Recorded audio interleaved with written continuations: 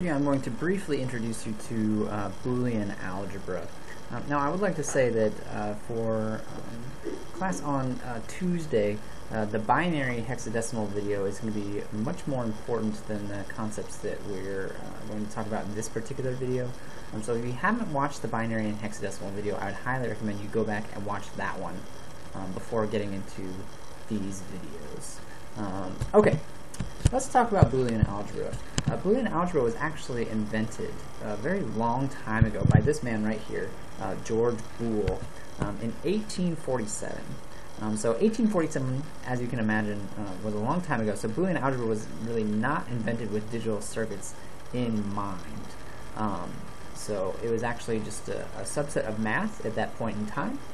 Had no applications to circuits at that particular time because digital circuits didn't really exist at that particular moment.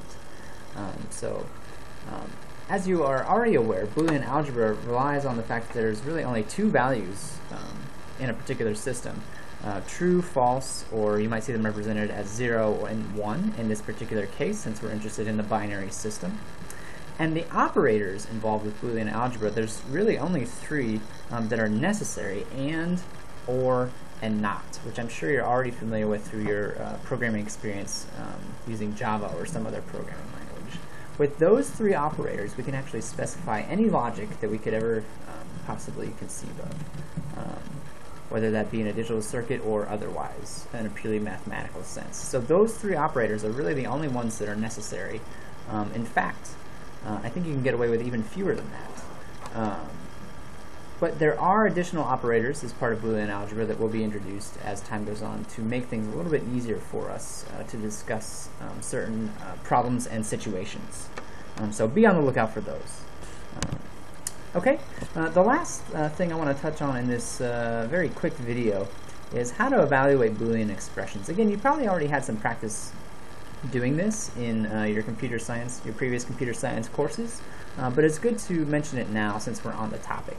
The biggest thing is to pay attention to the order of operations. So here you see a Boolean expression represented as a series of ones and zeros, right? And so I have ampersands in here to represent and. Typically, and is represented by multiplication, so it could be, the multiplication sign, or just putting the numbers up against each other. I use ampersands here just to make it explicitly clear what I was talking about so we didn't get confused by the arithmetic operations. But 1 represents true in this particular case, and 0 represents false. And so in order of operations as it applies to Boolean expressions, not always happens before ands and ors. And then we also have to worry about the grouping of parentheses. So in this particular expression, the first thing that would happen would be knotting this 1 that we see here. So that effectively turns it into a 0. And then we would evaluate the stuff inside of these two smaller parentheses. Actually, it looks like I'm missing a parenthesis on the end here. Whoops. Anyhow, so 1 or 0 is going to be 1. That's a true statement. And then I'm going to apply this not to that particular value, which turns this entire expression here inside this first set of parentheses into a 0.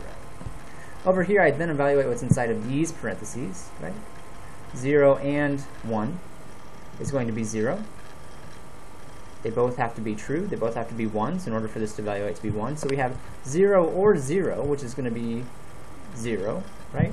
And then over here, we see 1 ANDed with that 0, which is going to be 0 as well, which means this whole entire expression here evaluates to be a 0. So the big takeaway here is pay attention to order of operations. Not takes precedence over ands and ors, and you can use parentheses if you would like to help group things together to make your expressions more clear. In the next video, we'll talk a little bit more about the history of Boolean logic as it applies to digital circuits. And then we'll talk a little bit more about creating circuits after that.